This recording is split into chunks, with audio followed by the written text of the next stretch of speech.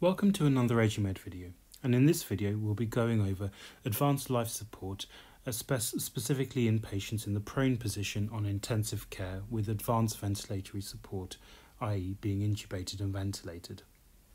If you have a look at my previous video, I discussed the patient who is prone on the ward who develops a cardiac arrest and how to manage that. This is a slightly different kettle of fish. We'll talk a little bit about what you need to know in managing the patient who arrests whilst intubated and ventilated in the prone position, a suggested approach and protocol for managing these patients, and some special considerations and things to look at if a patient does arrest in the prone position. I think it's important to really get into your mind the key principles of CPR and this so-called chain of survival, because I think this is vital to understanding how to have a successful resuscitation. The first thing is to identify that the patient has had a cardiac arrest early.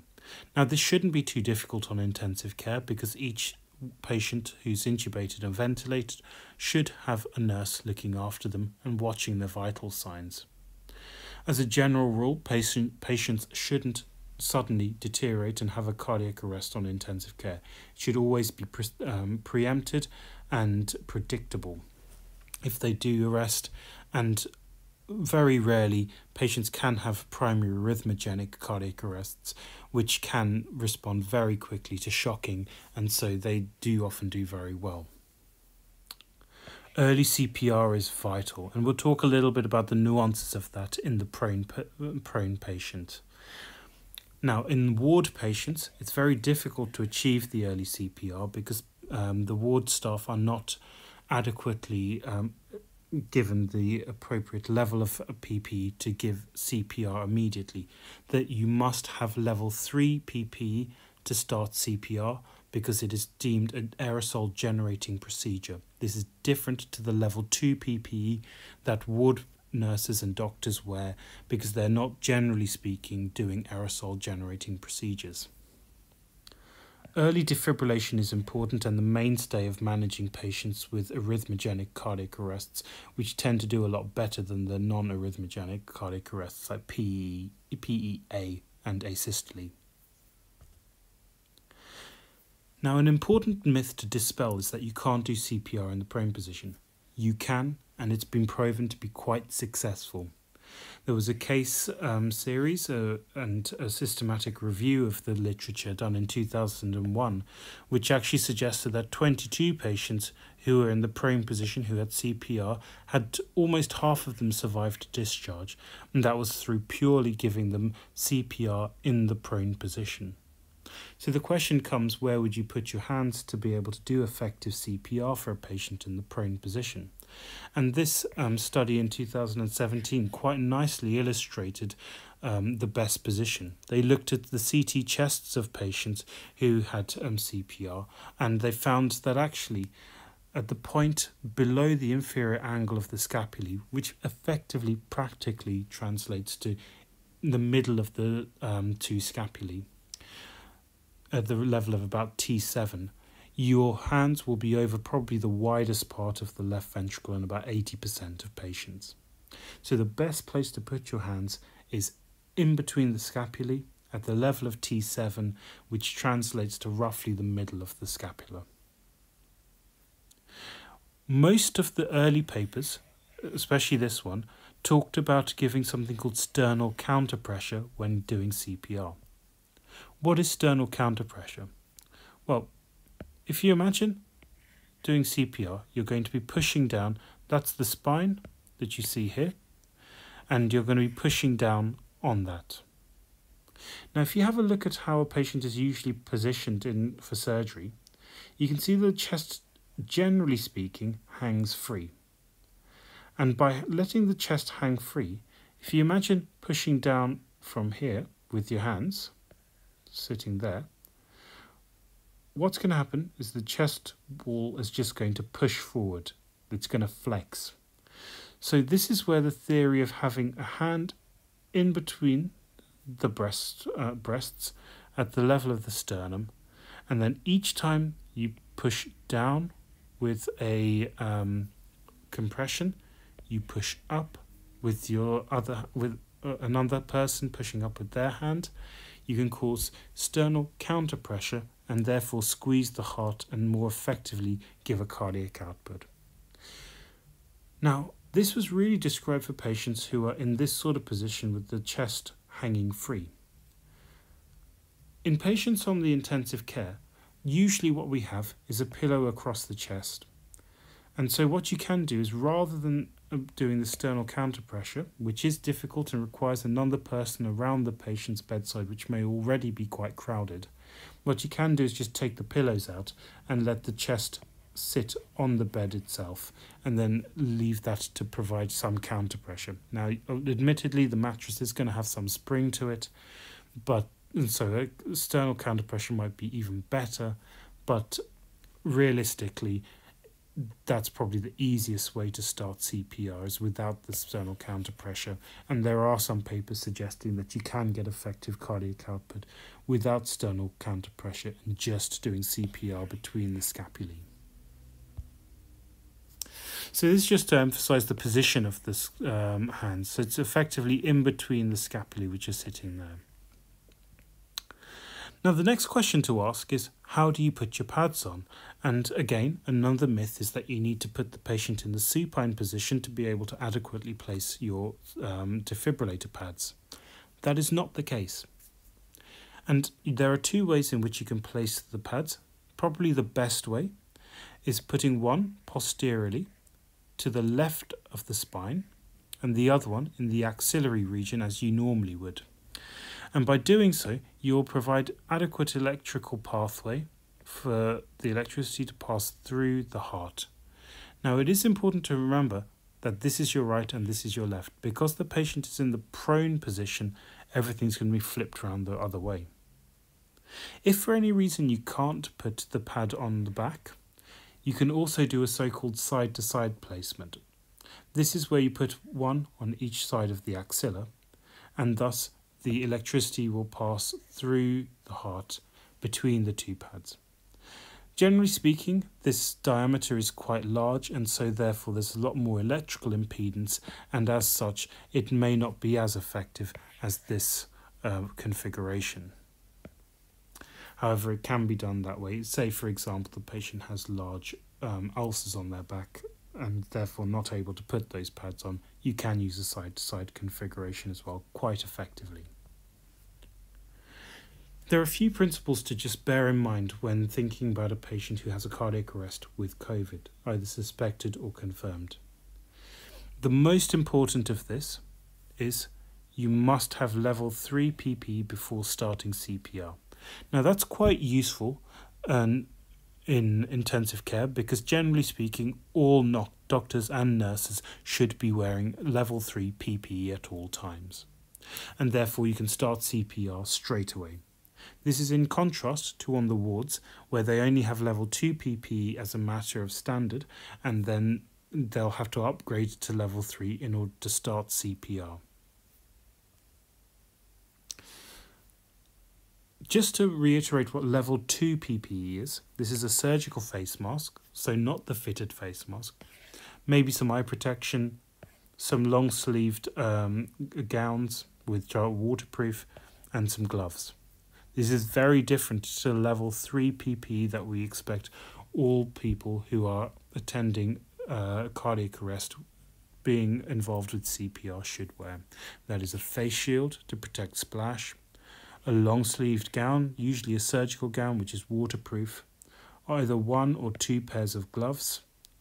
Importantly, a face-fitted mask which is FFP3 or N95 rated and so able to filter out viral particles.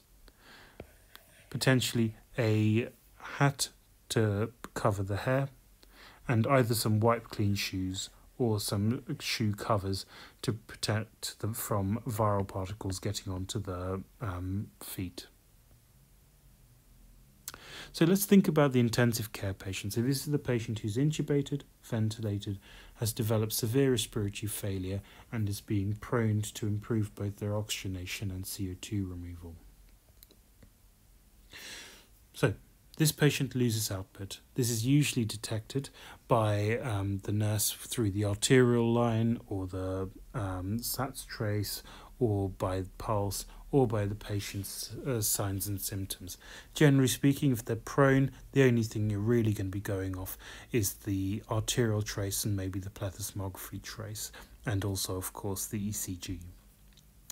As soon as the patient loses output, they should call the crash buzzer and bring the defibrillator early.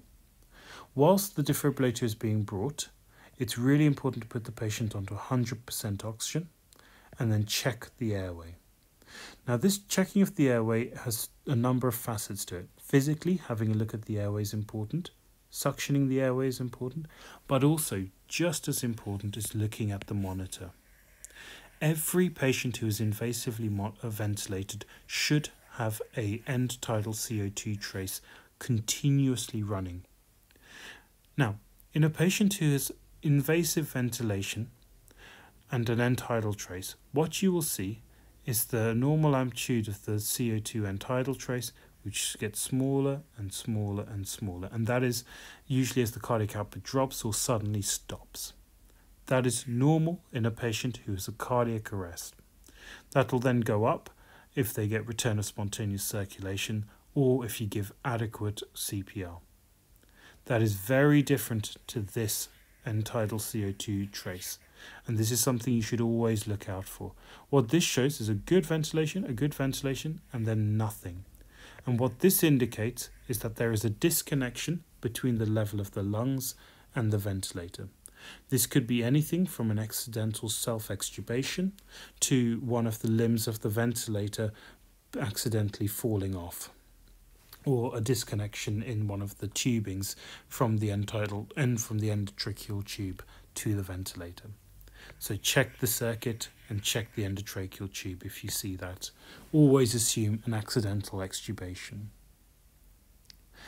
Now, I said to check the airway physically, and what you're looking for is to see whether the tube is kinked or if the tube has accidentally been pushed in too far and you've got an endobronchial intubation and then hypoxia and an arrest.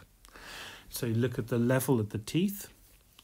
Also, have a look to see whether the tube is hanging out or has fallen out completely. A really important thing to do is to put a suction catheter down the endotracheal tube. Now, in this COVID-19 era, we all have closed suction tubing, which means that you can pass a suction catheter that is continuously connected to the endotracheal tube. The suction is really important for two reasons. The first is that it'll suction out any secretions, and you will find that patients in the prone position, it's a fantastic way of removing secretions, but those secretions can then block the endotracheal tube and cause difficulty in ventilating or even complete blockage of the system, stopping ventilation altogether.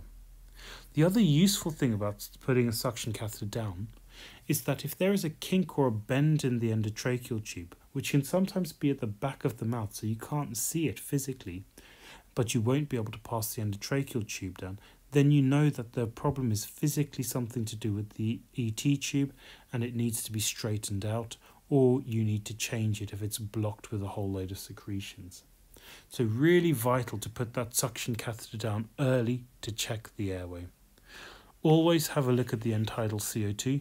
If you've got adequate CPR, you should get some kind of CO2 trace. If you get nothing, if you get something like this, think that the tube may have been dislodged. As soon as you check the airway and you've given them 100% oxygen, start CPR. Generally speaking, there's going to be multiple people there already, so someone else can start CPR. Start the CPR in the prone position. This is in between the scapulae, and just keep pressing. Before you start the CPR, it's usually helpful to take those pillows out, just so that you've got a bit more pressure, you've got a bit more of a hard surface upon which to press, and therefore your cardiac pulsations are usually going to be better. And then whilst you're doing CPR, someone should have brought the defibrillator and then assess the rhythm ASAP.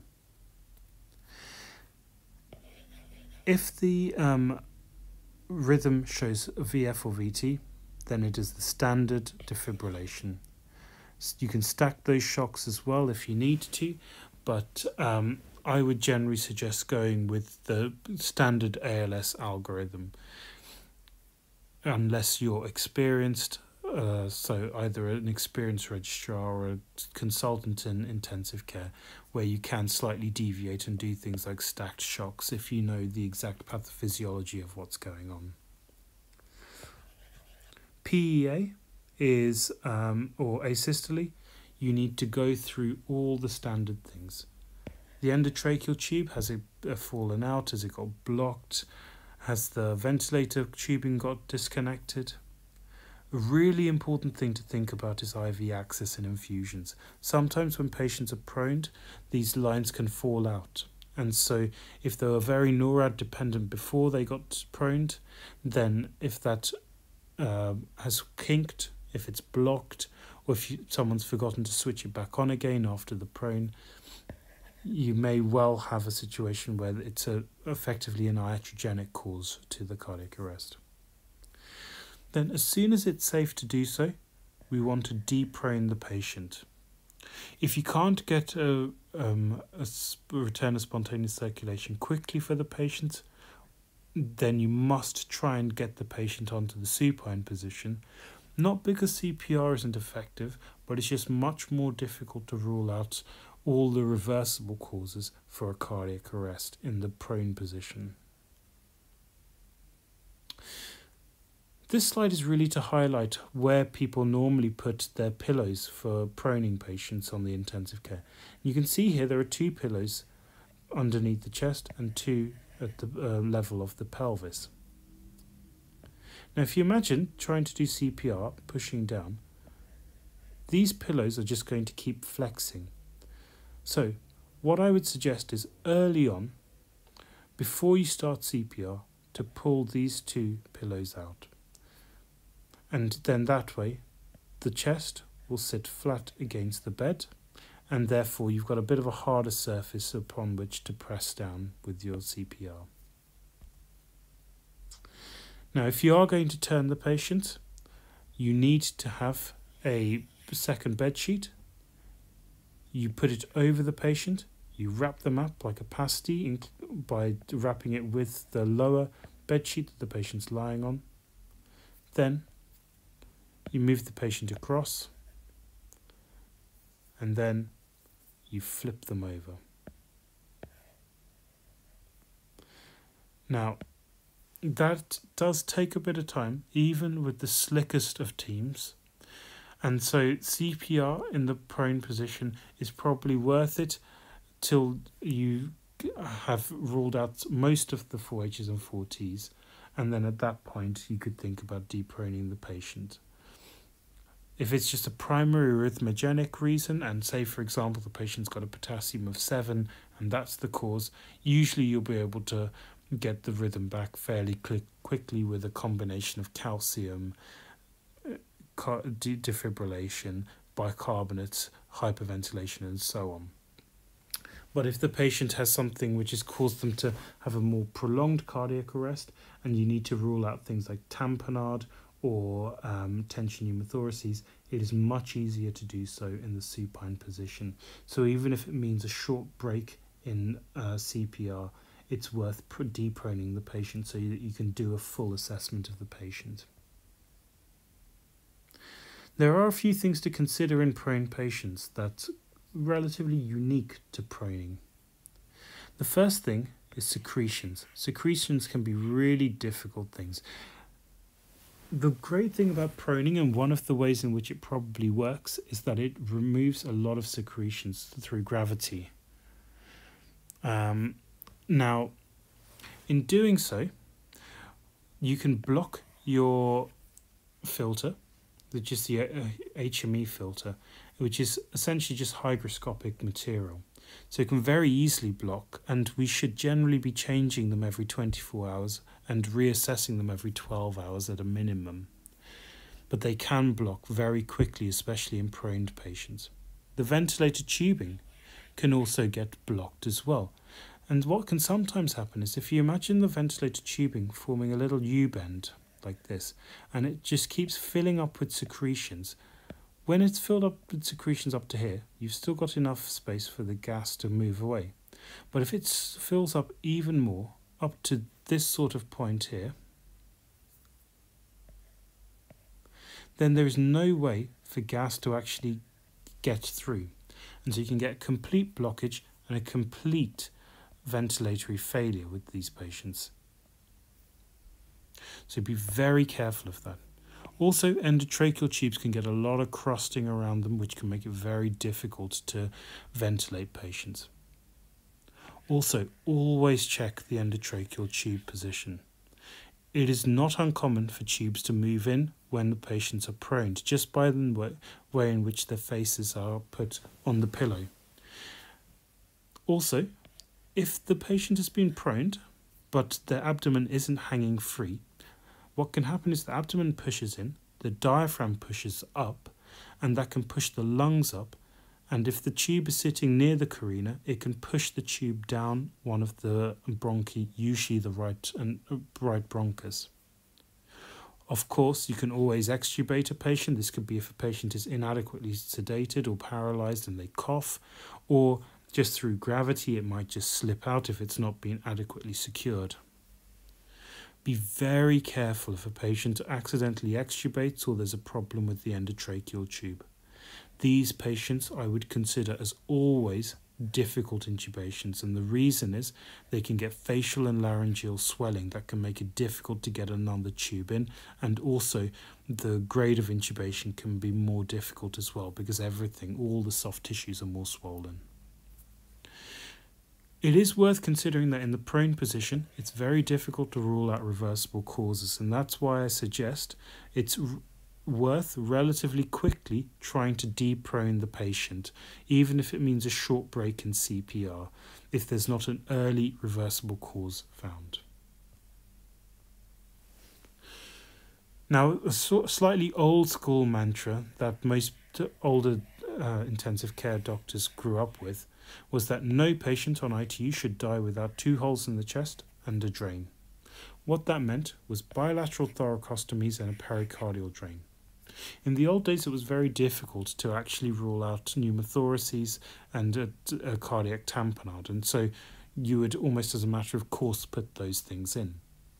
As time's gone on and we've got ready access to both ultrasound and to echocardiography, it's less of an imperative to do this. I would, however, say, even in the best hands, ultrasound of the lung and looking for B-lines, looking for sliding sign, looking at M mode can be difficult, and so you can miss pneumothoraces. So my threshold for doing bilateral thoracostomies in patients who've had cardiac arrests, especially with severe respiratory failure on high ventilatory pressures, is fairly low. And I personally would not advocate using needle thoracentesis with a cannula on the intensive care unless you are inexperienced. Anyone who's experienced, I would go first with a bilateral thoracostomy. It is much safer. If you haven't caused a pneumothorax with the high ventilatory pressures, by sticking a needle in, you're going to cause a pneumothorax. And also, the air leaks that you get with positive pressure ventilation at high pressures tend to be quite high. And so a needle decompression very rarely lasts long enough or gives enough of a relief of pressure to have significant hemodynamic improvement. Pericardial drains I don't do very often now because actually just popping an ultrasound probe on the chest, you can see a pericardial effusion very easily and then treat it if you need to. And it's not that common. Really important to check the gases. There are a couple of reasons that patients can get hyperkalemia. Obviously, these patients are very unwell. Sometimes the filters don't work very well when the patients are in the prone position, especially if the lines are in the groins. But they can develop rhabdomyolysis either through the disease process itself or, and this would be rather shameful, but from poor pressure point care, where you've got compression of the muscles for 16 hours, which is generally how long you have patients in the prone position. Be wary of patients who have metabolic acidosis. Sometimes, if you haven't let the abdomen hang free appropriately, you can increase the intra-abdominal pressure for long periods of time and cause abdominal compartment syndrome, which essentially causes venous congestion of all the abdominal contents and therefore effectively are causing ischemia of all of these tissues. And then you can get subsequent leak of various metabolites and a progressive metabolic acidosis. It's usually quite easy to pick these patients up because their urine output drops off relatively quickly. However, if they're already anuric because they're on a filter, you may miss this. Once they're in the supine position, I would treat them as you would any other patient as with the ALS algorithm. So you would assess the rhythm, and as soon as you've got them supine, reassess the rhythm. You'll be surprised how often they sometimes just fall back into a sinus rhythm just through the turning them onto the supine position. If they're shockable, go down the shockable route, non-shockable, CPR, adrenaline as you need to, and then think about all the things that we usually think about with resus. So just to summarise the most important points, I think it's really, really important to emphasise you can do CPR in the prone position. And especially if you've got something that's easily reversible like a dysrhythmia, start CPR, get the pads on, shock the patient, continue CPR. And if it's a short period of time and you get ROSC, fantastic. If you're carrying on for a while, then do think about deproning that patient, even if it means an interruption in CPR, because you then need to start thinking about other reversible causes. Do not approach any patient without your appropriate level of PPE, and for CPR that is full level 3 PPE. Early defibrillation, as is always, is the mainstay of good ALS care, and always check the airways and lines. You'll be surprised how often when patients are prone it is a problem with the airway or with lines having come out. And finally, remember that advanced interventions, doing things like thoracostomies, echoes, are so much easier in the supine position. So if you are struggling with the resuscitation of a patient, I'd have a low threshold for turning them supine. But you can always start CPR in the prone position to buy you some time to get enough people and to be able to coordinate that deproning in a safe and effective manner. I hope you found that useful. If you have, please like and subscribe to the channel. And I will be updating more and more videos as we go along. Hit the bell notification and you'll get a notification whenever I update one of those videos. Thank you.